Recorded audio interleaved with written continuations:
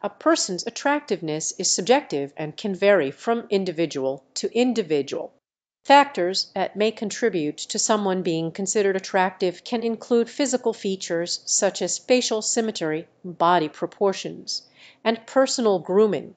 Additionally, confidence, personality, and sense of style can also play a role in how someone is perceived as attractive. It is important to remember that beauty is diverse, and everyone has their own unique preferences. It is essential to respect and appreciate people for who they are rather than solely focusing on physical appearance.